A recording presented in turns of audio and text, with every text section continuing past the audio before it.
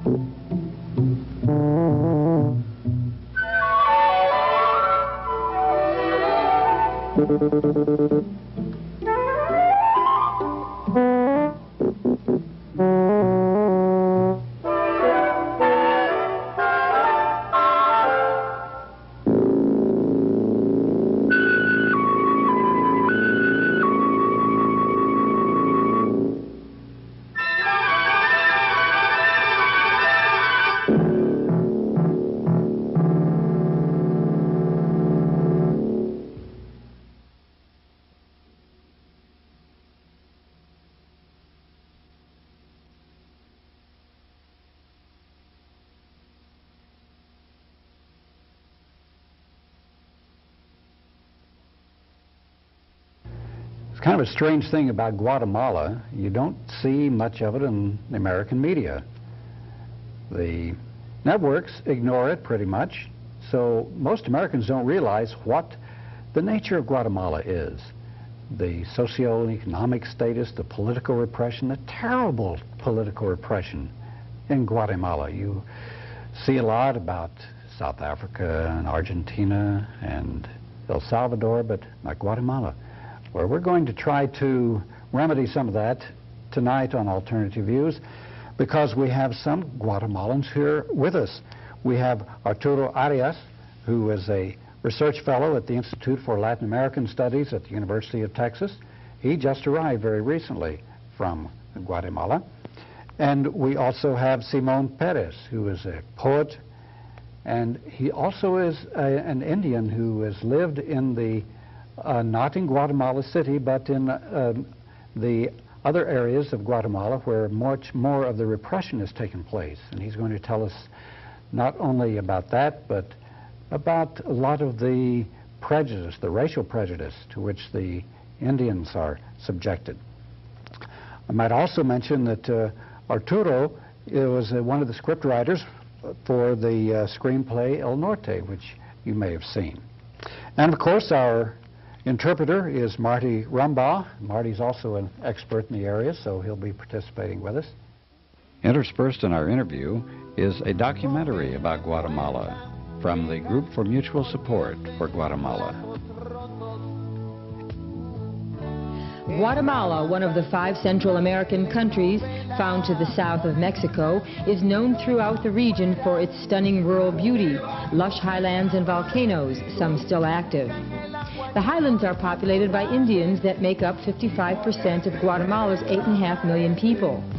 Guatemala's beauty is deceiving, however. Beneath the smoking volcanoes lies the most unequal land distribution in the region, with 2% of the population owning 78% of the land.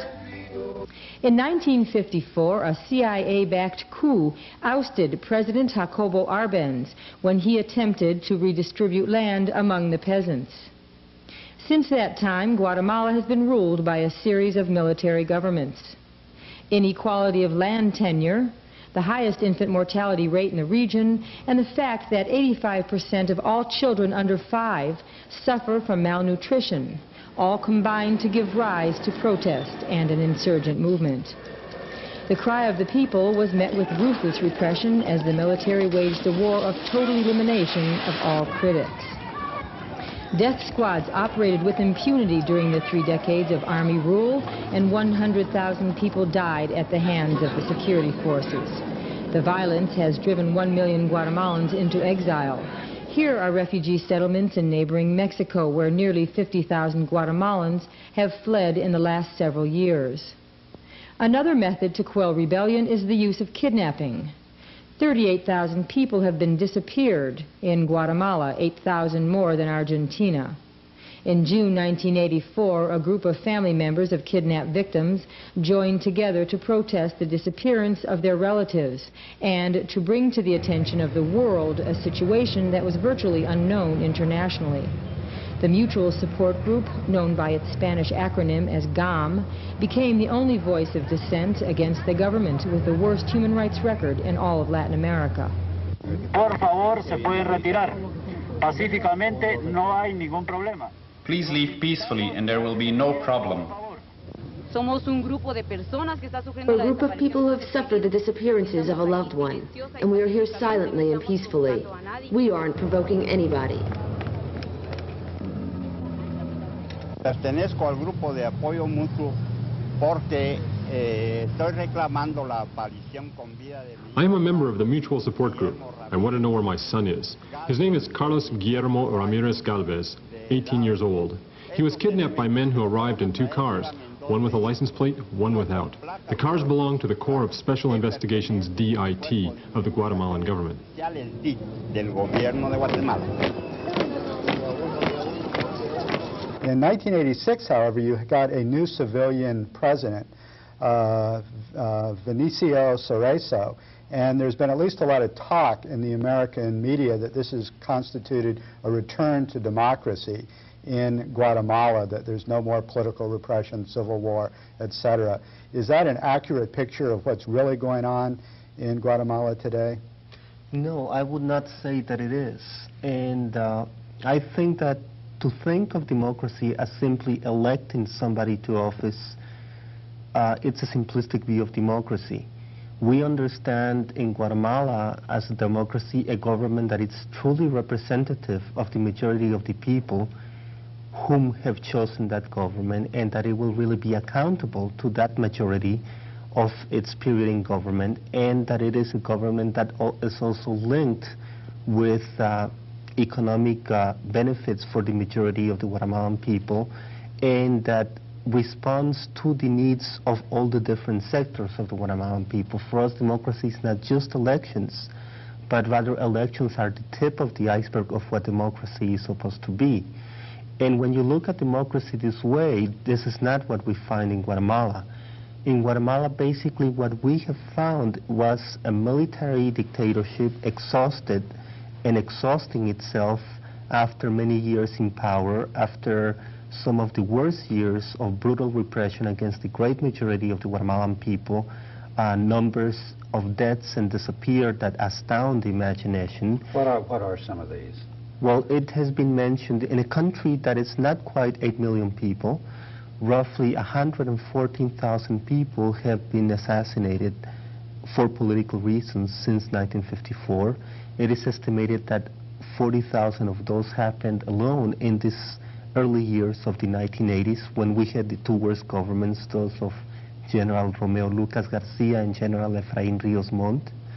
And it is estimated that roughly 46,000 people disappeared in the same time frame. Now let's see, anybody good at math? What would that be the equivalent of in United States terms if that same percentage of Americans were killed? Anybody ever figure that out? That'd be an enormous... Yeah, probably about 30 million people. 30 million people killed in the United States. If the same percentage... And a civil struggle, yeah. That's... Mm-hmm. That's too high. That's really There's been that many people that have been displaced or dislocated by the war. 1 out of 8 people have had to leave their homes or leave the country even, or were assassinated or have disappeared, which would be about 32 million. Yes, the Bishop of Guatemala estimates that of that same almost 8 million Guatemalans that we are, roughly 1.5 million were displaced from their homes, from their original homes, by the political violence and became refugees. Most of them inside of Guatemala. Probably as many as 500,000 made it outside. Most settled alongside the Mexican border. Some trickled into the United States and Canada. Right. Eva Morales, soy guatemalteca. My name is Eva Morales. I'm Guatemalan. I'm 18 years old. How many family members did you lose? I lost, well, 16 were kidnapped and 1 was killed. What are their names? The first one, my uncle who was killed, was Moises Morales. He was 48 years old. His wife, Lilian Aida Morales, was 51 years old. My aunt was 44 years old. My uncle, 43 years old. My father, 45 years old. What's his name? Rigoberto Morales. And then there's Salomon Morales, Elizabeth Morales, and Cipriana Ramirez de Morales. And then there's children. One is 6 years old, Damaris Marlene Morales, and another girl, 11 years old, Avila Morales, and a kid of 11 years old, Byron Morales, and there's teenagers also, 13, 14, and 15 years old. They are Claudia Roxana Morales, Rafael Morales, Noé Salomon Morales, who's my brother, who's 18 years old, and Mayor Morales, who's 18 also. Do you have any idea who did all this? Yes, I know very well who did it, because I saw it. The secret police and sometimes the army helped.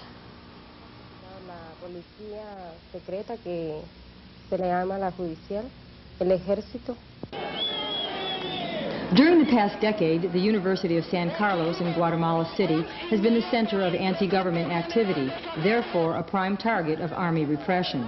Hundreds of students and dozens of professors have been kidnapped or murdered.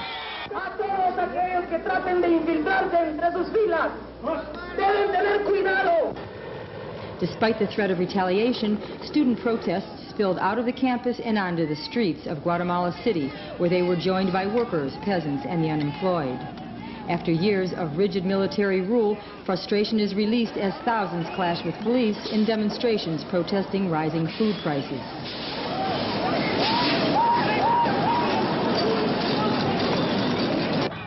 Street protests ended in more arrests and without concrete solutions. The Mutual Support Group tried another approach, dialogue with the former Guatemalan leader, General Mejia Victores. We have done what you asked. You wanted a commission, we have started it. They didn't do anything at all. The commission presented 3 sheets of paper that contained absolutely nothing. We have invited the most critical organizations, such as Amnesty International or America's Watch. They went to all those places. After 20 years of constant fighting between army and guerrillas, the time has come for peace. No, General. We're part of the people of Guatemala. We suffer and can't be silent. Our loved ones were kidnapped. Wouldn't you say something if a member of your family disappeared, General?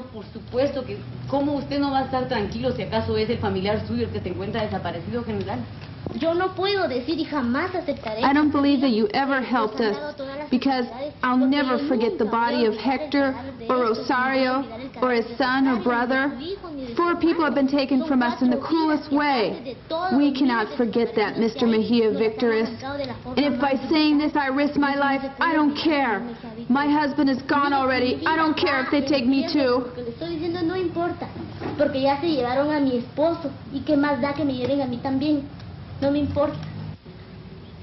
During the height of the presidential election campaign, the first move in 30 years toward civilian rule, outgoing military leader General Mejia Victores is giving his last press conference before leaving office.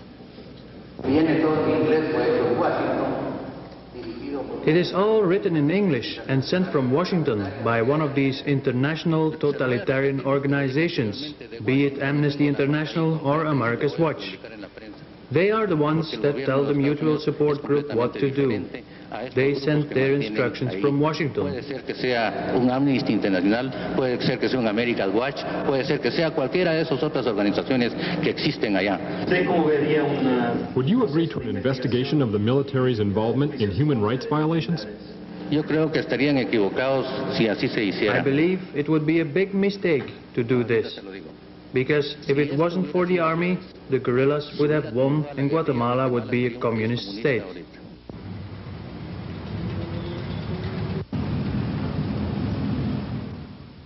In the November elections, there were 4 major contenders. The most promising was Christian Democrat Vinicio Cerezo. The elections were widely considered to be free of fraud. Many assumed the military at this point was eager to hand over power or the appearance of power to a civilian government. The GAM also took advantage of the electoral climate to draw attention to their cause by occupying the cathedral in Guatemala City, where they remained for 5 days.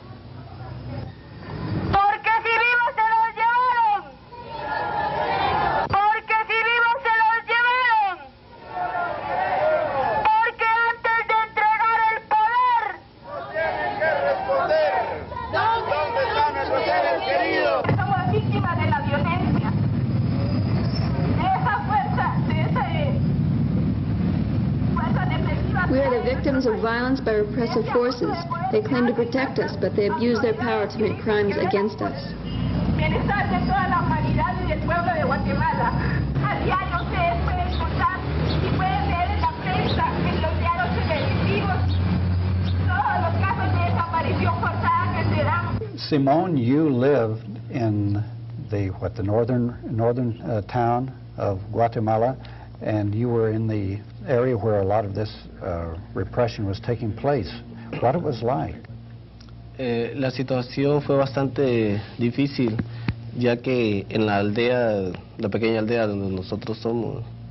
The situation was rather harsh because in this small village, se puede decir de que el 50% fue asesinado. You can say that really 50% of the people were assassinated. Oh my God. Y uno puede estar viendo ya diariamente desde cuando es niño cadáveres en todas partes y se va acostumbrando al hecho, lo acostumbran a ver uno todo el tiempo lo que está sucediendo. And you can't become accustomed really to seeing corpses all over the place and get used to what's happening. La situación de violencia se puede decir también de que se dio con, bueno, fuimos parte de esa violencia, la familia de nosotros también. And the situation of violence was something that our own family suffered as well. Y fue una violencia bastante cruel, ya que realmente la violencia la llevaban hacia los lugares más apartados de las ciudades. And it was a violence that was very cruel, which would occur in isolated areas of the city. Como por ejemplo, nosotros estábamos bastante internos en la montaña. And so when we were outside of the city, in the mountains, y ahí pues hacían lo que querían con la gente. Out there, the government can do what it wants with the people. Así fue como empezamos a sentir nosotros de nuestra propia familia, cómo era sentir ese dolor de perder un ser humano. And we ourselves in this family felt this pain of losing a human being. Y empezaron a asesinar al primer hermano en el 70, en el 76 desapareció otro que no sabemos todavía qué ha pasado con él. In 1970 my oldest brother was assassinated. In 1976 my next oldest brother was disappeared, and we still don't know what happened to him. Was there a reason that the Army gave, or they, as I understand, it's against the Indian population in general, but were they selective in their targets? En Guatemala hay un delito muy grave que no se puede hablar de justicia, paz, libertad, todo. In Guatemala it's considered a fault to speak of things like justice or liberty. Y también se puede decir de que el campesino en Guatemala es su fuente de ingreso y su ilusión de toda la vida es tener un pedazo de tierra para trabajarlo, ¿no? And for the peasantry, for the campesinos in Guatemala, their source of income and their goal, their dream, is to have a piece of land and to work it. Y se ha dado cuenta de cómo el terrateniente, se llama el terrateniente imperialista, que se ha fundado en las áreas más ricas de Guatemala, empieza a extenderse y a poner alambres que los separa de esa tierra que ellos necesitan para trabajar. And they realize, of course, how the large landowners take more and more land in these richest areas of the countries and put wire between them and the land that they need to work. Y es ahí cuando realmente el campesino empieza a protestar por esta injusticia, ya que esa tierra anteriormente les ha pertenecido por generaciones y generaciones. And so people begin to protest the taking away of these lands that they had to work for generations and generations. Pero cuando ellos hacen esto, llevan el trámite de papelerías ya con personas los terratenientes tienen el poder como el alcalde del pueblo, el gobernador, licenciado, o sea que ellos hacen su propia documentación y le quitan la tierra a cualquier persona, ¿no? But when the Indians or the campesinos protest this land being taken away, well, the landowners have access to the mayor, the governor, to lawyers, and with just shuffling of paperwork, they're able to take the land away from whoever.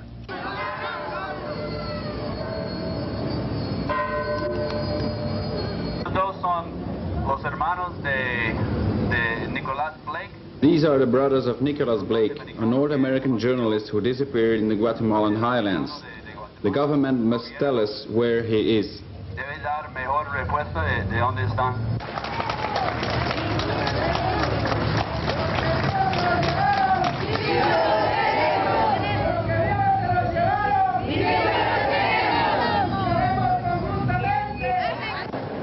My son Delfidio Israel Miranda Aguilar was kidnapped from his house on March the 19th of 1982. Therefore, we are occupying this holy church.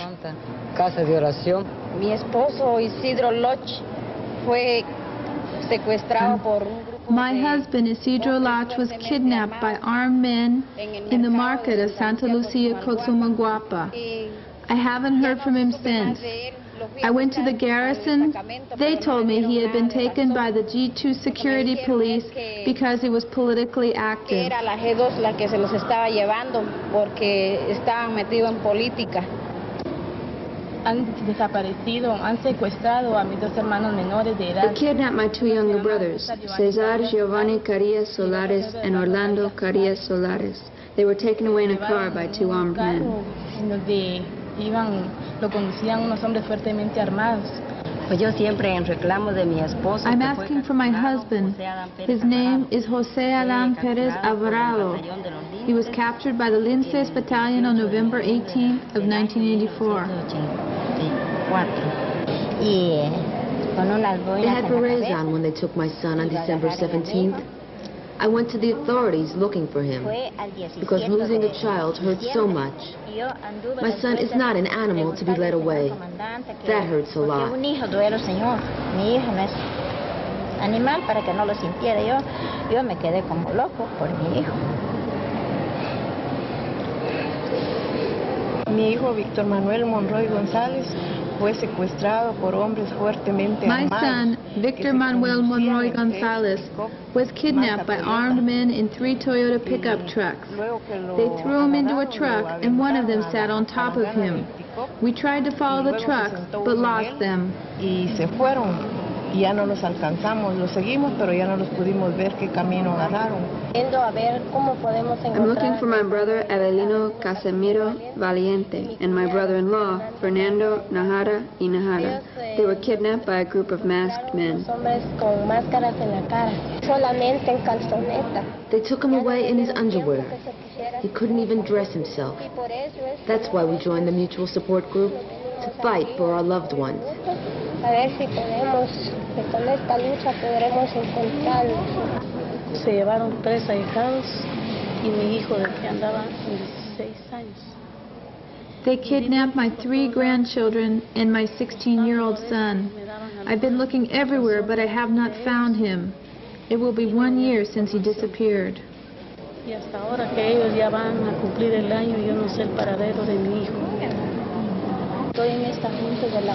fighting with the GAM to find my sister, Vicente Chicarin Ramirez, who was kidnapped. She went to the market with 4 bags of corn to sell in Mazatenango. On the way, in a little village called Belén, the army took her out of the bus and led her away.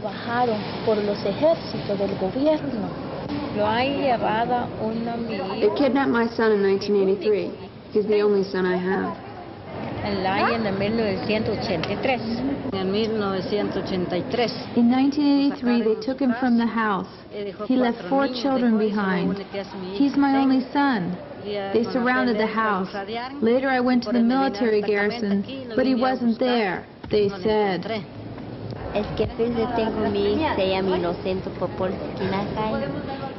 My son, Inocente Popel Chiquinajay, was taken to the prison of San Andres Izapa by policemen. I've come there many times, but they say that he signed a paper and then was set free. Nothing else. Y nosotros vamos a preguntar ahí, pero no dicen. Solo dice que firmó un papel, lo dieron libre, a saber para dónde lo fueron a dejar, nada más a ver.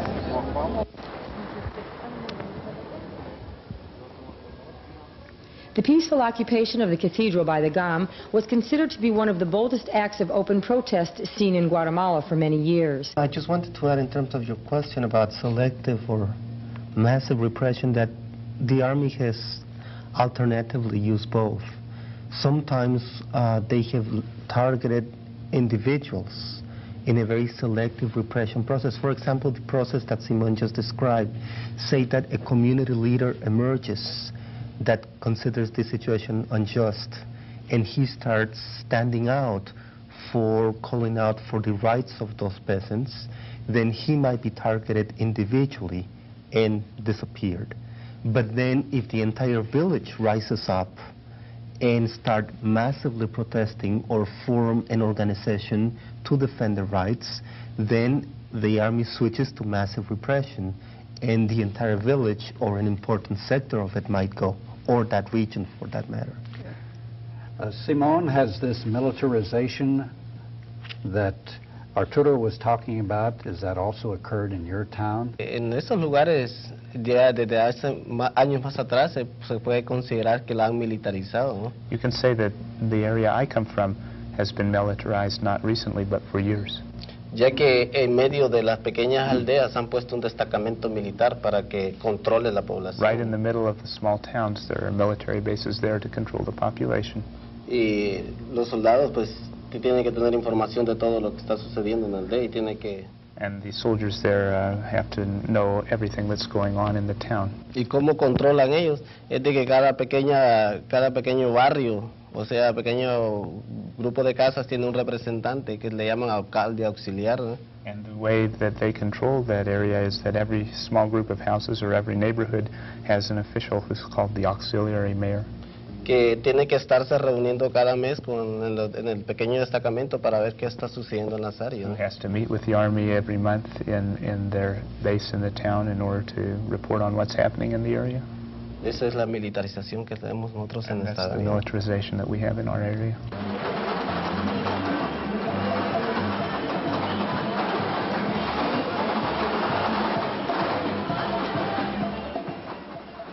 Well known as a human rights advocate and for his anti-military convictions, Cerezo takes power under the watchful eye of GAM, who will not forget the past.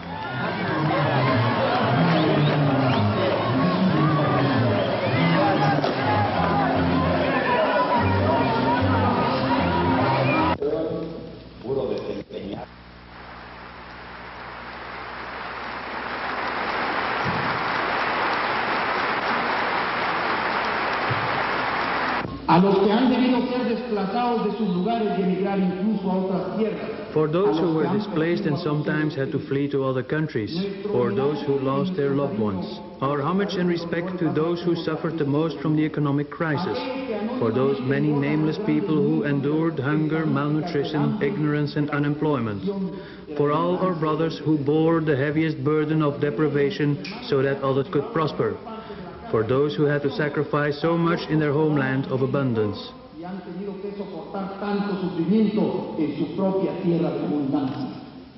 With President Cerezo's rise to power, the pent-up storm of generations of landless peasants was released 3 months after he took office, as thousands marched for 5 days to reach the capital with their request for land to the new leader. Of all taboos in Guatemalan ruling circles, none has been more absolute than agrarian reform, and Vinicio Cerezo has proved to be no exception. 2% of the population owns 4/5 of the land, which leaves less than 10% of the peasant population able to support their families' consumption needs.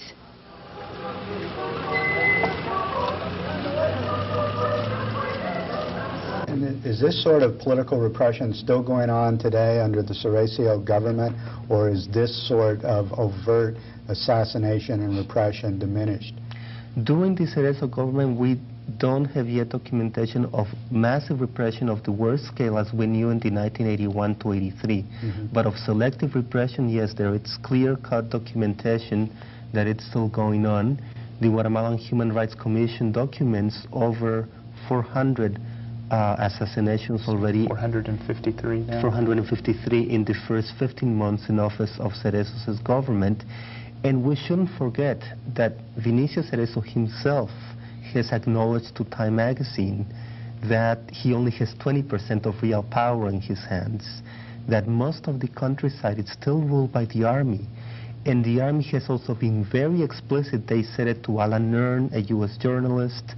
They said it to Jean-Marie Simon, Time correspondent in Guatemala until last year, that in the countryside they rule, that Vinicio Cerezo's government is for the city folks, but in the countryside they rule. So I imagine the repression in the countryside either is probably still as great, either that they are still killing people or they have, quote, pacified it to a greater degree. Yeah, I would say right now we're in the stage of quote-unquote pacification. It's a vicious circle that goes on and off. I would say in this recent period, the latest upsurge of massive movement of people happened from 1979 to 1981. The army's response was to massacre the great majority of those people. The bulk of the massacres began towards the end of 1981 through 1983, when 440 villages were disappeared from the face of the Guatemalan highlands. And then after the end of 1983, all those survivors who remained were for the most part placed either in model villages, which is the name given to strategic hamlets, Vietnam style, in which the population is concentrated under direct army surveillance, or kept in existing villages or towns, but also under very thorough army surveillance. And that's the stage that has been going on since 1984, so that one of the major reivindications of the Indian people of Guatemala is to be left alone by the army. They want the army off their backs and freedom of movement. You know, we hear a lot sometimes about lack of freedom of movement in other countries, but in Guatemala the Indians cannot freely move from one place to another without having to account for their acts to the army. Nowadays, in '87, they no longer need to have a written permit as they did as late as 1984, but they still got to explain verbally to the local garrison where they're going and why, and account for their actions, and be ready to answer questions if there's any suspicion that they might have not done what they said they were going to do. That sounds like the way the Israelis control the Palestinians. In fact, a lot of the type of population control that we have in the Western Highlands comes from Israeli advisors whose bulk of experience emerges from the West Bank. From what we know, a lot of Israeli advisors who worked on the West Bank areas of Israel then worked in South Africa and then in Guatemala, And so Guatemala has assimilated and incorporated both the West Bank and South African experience in the process of population control. We shouldn't forget that the Guatemalan army has very, very close ties to the Israeli army, that it's all Israeli equipped. You don't see U.S. guns in Guatemala. They're all Israeli guns. Galil is the standard rifle. Uzi is the standard submachine gun. And that there are investments on the part of the Israeli armaments industry in Guatemala, through which already Galil bullets are being manufactured in Guatemala, armored vehicles are being assembled in Guatemala, and there was even talk of going as far as manufacturing the Kefir planes in Guatemala, which eventually was blocked by the U.S. because that would compete with the Phantoms and F-5s. Benicio Cerezo's government saw another demonstration only days after the peasants besieged the capital, as thousands took to the streets to commemorate International Workers' Day. The May 1st commemoration was the first in Guatemala since 1980, when dozens of workers were shot down in the streets by the army. The workers are calling for fair wages as well as protesting the disappearance of their colleagues.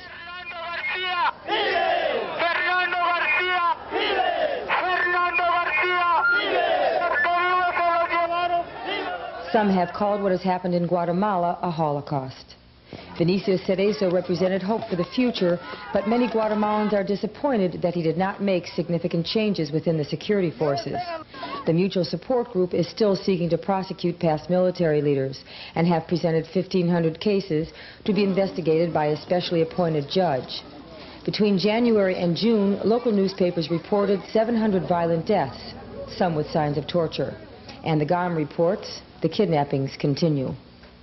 Estudiantes, intelectuales que están muriendo, compañeros. Eso no es justo. Students, intellectuals are being killed. We ask the government to stop the killings. Widows and children are left behind. What will happen to them? The only thing we want is bread, and what we are getting is bullets. Después se quejan de que hay mucha lacra. ¿Y qué hacen estos hijos ya sin padre? Cuando los padres muchas veces han reclamado un pan y lo que han recibido es bala, compañeros. Well, let's talk about what is happening in a more contemporary vein in Guatemala. I understand there was an enormous strike. I was reading a few things about it. I mean, thousands of people involved. Can you tell us about it? Well, it's the largest strike in Guatemala's history, and which I think it's good enough testimony of the Guatemalan people's capacity to reorganize and resist despite the hardship that they've been through, because as a result of all these massacres and all these things we've been talking about, all the existing labor unions have been virtually wiped out by 1982-83. Nevertheless, as of 1984, the Coca-Cola workers went on strike for a whole year, and that was able to breathe new air, breathe new life to the union movement. And now we have had the largest worker strike in Guatemala history, where over 150,000 workers from both the national and the private sector went on strike demanding better economic and living conditions. I think that you have read the last clippings on that. Maybe you could add some information. Sure. The strike began with 130,000 public sector workers who were government workers, essentially bureaucrats of one kind or another, electricians, utility workers going on strike. And then they were shortly joined by another 70,000 workers from the private sector, representing another 40 labor unions joining into the strike. What happened was that they were able to cut off utility services to Guatemala City for a few days, and President Cerezo had to actually miss the first day of his scheduled visit to Washington, D.C., and including missing a dinner which was to be hosted by Senator Kennedy for him. So his negotiators met with the strikers that night and negotiated until near dawn, at which point the government essentially conceded all of their demands for a 30-day period. The agreement they reached bilaterally was that there will be 30 days of negotiations, and if no permanent agreement is reached by the end of that time, the strike will begin again incrementally. In addition, the 258 workers who have been fired have been reinstalled in their jobs. Those who had been threatened with firing are retained in their jobs, A document that's worker-produced rather than government-produced is the basis for negotiating. And most importantly, the legal character of labor union organizing is recognized during this time period. And that means theoretically that any company within Guatemala or any public agency within Guatemala is open to union organization during that time. And that's absolutely unprecedented in Guatemala's history. There have always been companies like Dole, like Burlington, which absolutely refuse to have union organization in their plants. So we've been really encouraging people who are in any way connected with trade union activity in the United States to send telegrams of congratulation to Vinicio Cerezo or to put ads in the Guatemalan newspaper. First of all, articulating congratulations for reaching this historic agreement, but secondly, and very importantly, asking that the agreement be respected and that these strikers' safety be guaranteed, because in the past there have been massive strikes. There was a strike of 40,000 agricultural workers on the South Coast plantations for 2 months, which in theory the workers won.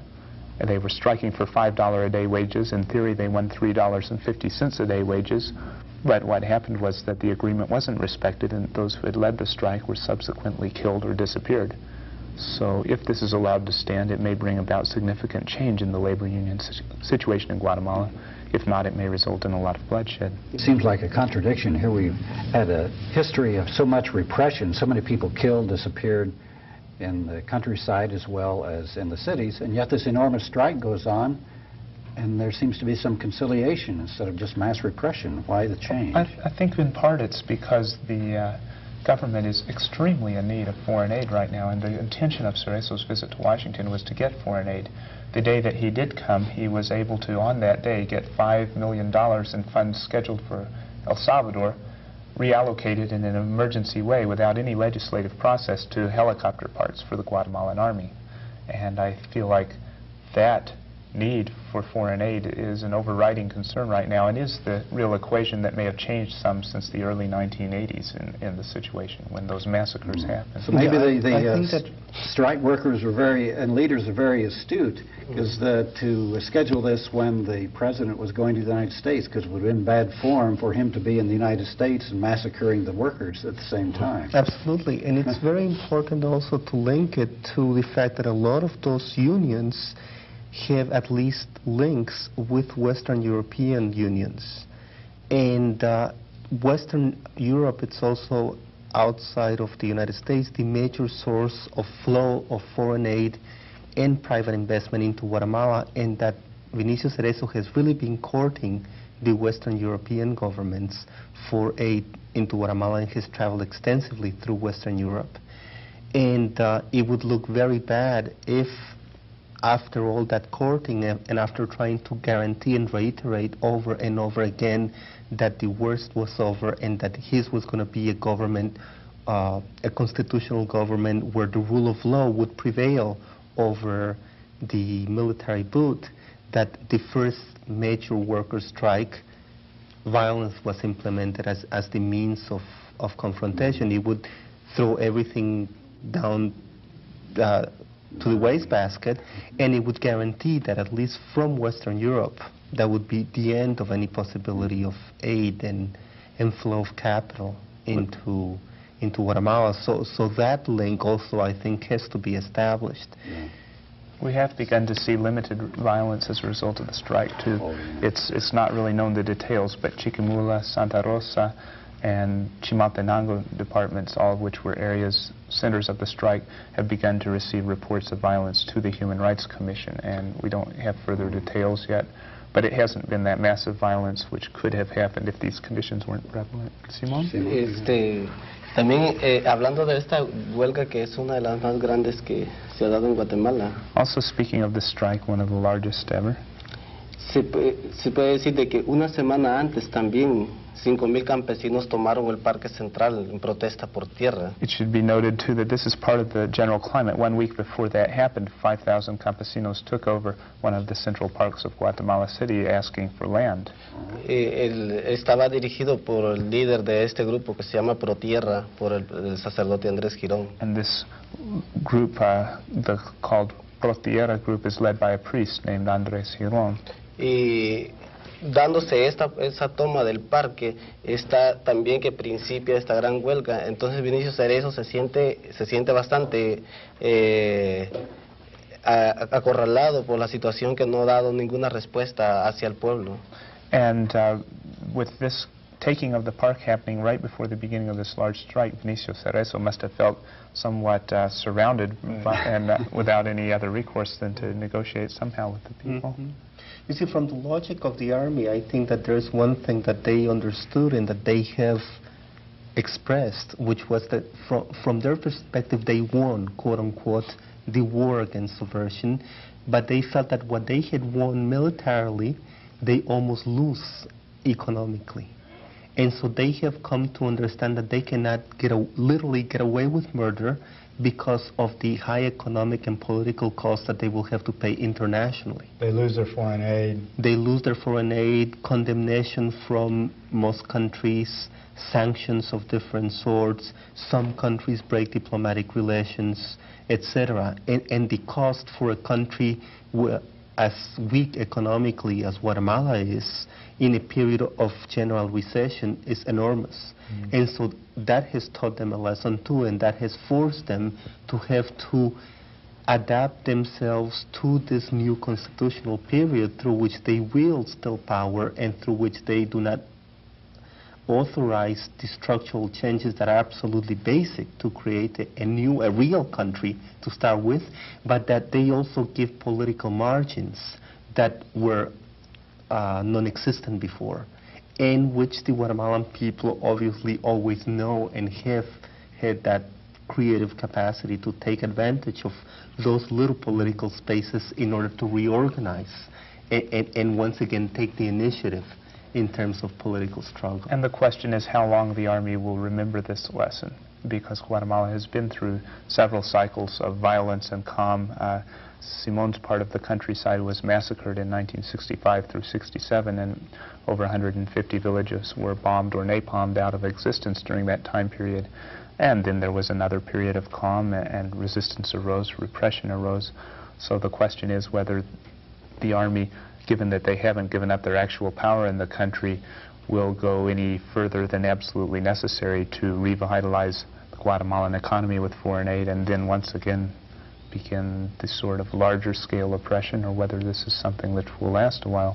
Someone from the Human Rights Commission of Guatemala, which is an independent agency monitoring human rights, as we said, compared the situation to a house where all the appliances are turned on but the main switch is off, and the army's hand is still on the switch at this point. No one's removed that hand from that lever.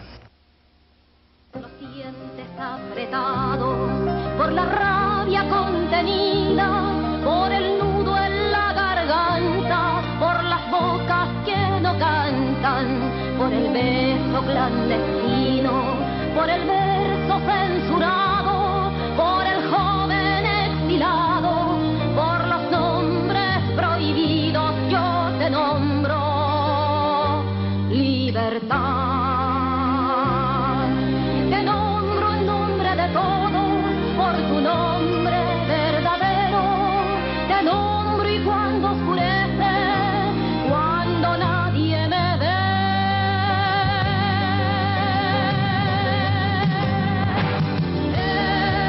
escribo tu nombre en las paredes de mi ciudad.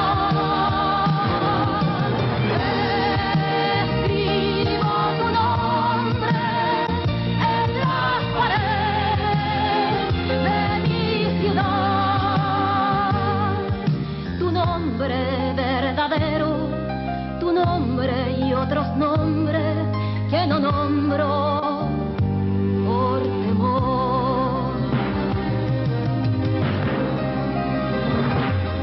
por la idea perseguida, por los golpes recibidos, por aquel que no resiste, por aquellos que se esconden, por el miedo que se tienen, por tus pasos que vigilan, por la forma en que te atacan, por los hijos que te matan, yo te nombro libertad, por la tierra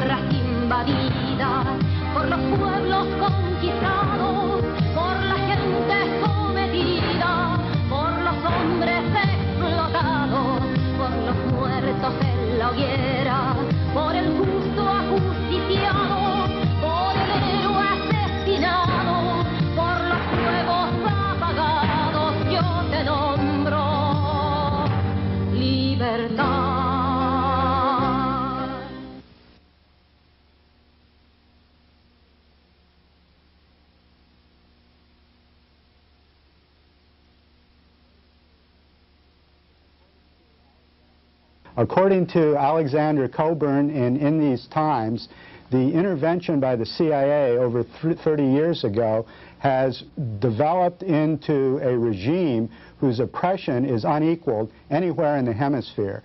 El Salvador, Chile, Argentina, Uruguay, they've all had their horrors, but there's nothing that can compare with the suffering that the Guatemalan people have undergone in the last 3 decades, according to Coburn. Yet, the United States media during this time has completely closed their eyes to the suffering in Guatemala, in our own backyard south of Mexico, and there's been no exposés of the suffering, of the oppression that the Guatemalan people have undergone the last 3 decades. In addition, according to Coburn, the media in the last year have created a fairy tale that things have changed under the first civilian government. Vinicio Cerezo was elected president of Guatemala in January of 1986, and the media, fostering the line of the Reagan administration, has tried to make it appear that everything's okay now in Guatemala. Well, according to Coburn, the situation has not improved under the civilian President Vinicio Cerezo, and indeed the human rights record has even deteriorated. The Mutual Support Group, which is a Guatemalan human rights group, indicates that in 1987 and 1988, almost every month there were hundreds of killings, and something like 4 people a day on the average have been assassinated by death squads in Guatemala since Cerezo has become president. According to Coburn, the situation in the countryside is even worse.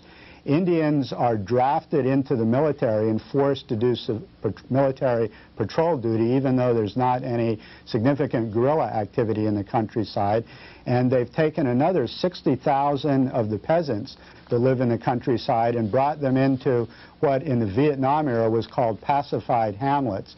That is, they've forced people to leave their villages and brought them in to government-sponsored and run villages where people are under the inspection and observation of the Army.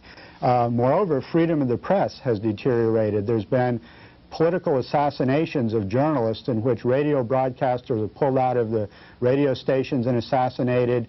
Newspaper journalists are assassinated in the streets of the town by death squads in spectacular fashion. All of this has kept the press from carrying out any critique of the Cerezo government. In the Progressive for June 1988, which has an analysis by 2 of America's leading radical press critics, Edward Herman and Noam Chomsky. And they talk to a great extent about how the media in the United States distort and suppress information and why they do it. And they make a good point of using Guatemala. They said that it would have been impossible for the U.S. government to carry out its foreign policy supporting these repressive regimes in Guatemala if the press had provided the kind of coverage on Guatemala, truthfully, as it had on Andrei Sakharov in the Soviet Union. But it didn't, because the media are part of the American power system, and the media support the policy of the particular administration which is in power. And this goes right back from the very first, after the 1954 coup, which was engineered by the CIA, and the United States supported the elite rule and even went to the extent of helping to organize the terror in Guatemala, which resulted in tens of thousands of deaths of people. Still, the media did not cover this. In fact, Alexander Coburn and his associates did a study of the stories in the last year in the major American newspapers concerning Guatemala and found that there was almost nothing, that our major newspapers in the United States, the Washington Post, the Wall Street Journal, the New York Times, the Christian Science Monitor, etc., only had 7 stories on Guatemala during this whole 12-month period, at a time when there was intense focus on Central America because of the Arias peace plan. Moreover, of the 7 stories on Guatemala, only 1 or 2 were really critical. A lot of them were sort of whitewashing the Cerezo government. One story in the Christian Science Monitor, for instance, said that things have significantly improved under Cerezo in Guatemala, that many Guatemalans think that Cerezo deserves equal credit with the Costa Rican president, Oscar Arias Sanchez, for bringing peace to Central America. And only one or two of these stories covered the death squad activity in Guatemala. There was one story by Stephen Kinzer in the New York Times in February of this year that indicated that Cerezo had not challenged the army, that was still engaged in murder and death squad activities, that there had been no prosecution of previous atrocities by the military, that no reforms had been covered out, and the political violence was on the rise. But that's the only story in the mainstream press this whole year. There are other aspects of the story which the regular media absolutely avoid. One is the Israeli connection. Israel was Guatemala's principal international backer between 1977, when the Carter administration cut off aid, until January of '86 with the installation of Benicio Cerezo as the president. Not only was Israel the primary arms merchant, it also installed computer surveillance equipment in Guatemala, and under the pretext of providing agricultural assistance, it helped devise these strategic hamlets a la Vietnam, which have been so suppressive and so disruptive of the life in the countryside. And of course, the Mossad, the Israeli secret police, has been involved in a lot of the torture and deaths that have been going on. In fact, the Israeli government has been the surrogate for the United States during the entire Reagan administration. Whenever a country like Guatemala or El Salvador's civil rights record is so bad that Congress cuts back on aid because of all the political murders and the death squads, etc., the U.S. calls on Israel to supply the governments in places like Guatemala and El Salvador with military aid, with police aid, and with other forms of economic aid when the U.S. Congress refuses to do so. This has been a constant pattern under the Reagan administration. There frequently a lot of talk about the white mercenaries with the Contras in Nicaragua. The first story I've seen about the mercenaries, North American mercenaries, being used in Guatemala. The Guardian says that they're seen very frequently in Guatemala City. They apparently use that capital as their rear base for their between tours of battle in Honduras and in Nicaragua. Guess they swing both ways. And in the bars in the city, they say that the groups of mercenaries can be found very frequently, almost every night, as a matter of fact, sitting around telling sea stories and talking about how the people they've killed and how many women they've raped. And even several ex-Green Beret mercenaries have been noted that they were there and recognized as participating in this. And that's Alternative Views for this time.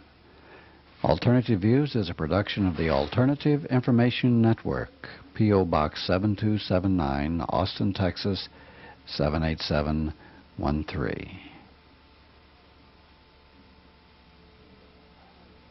Goodbye.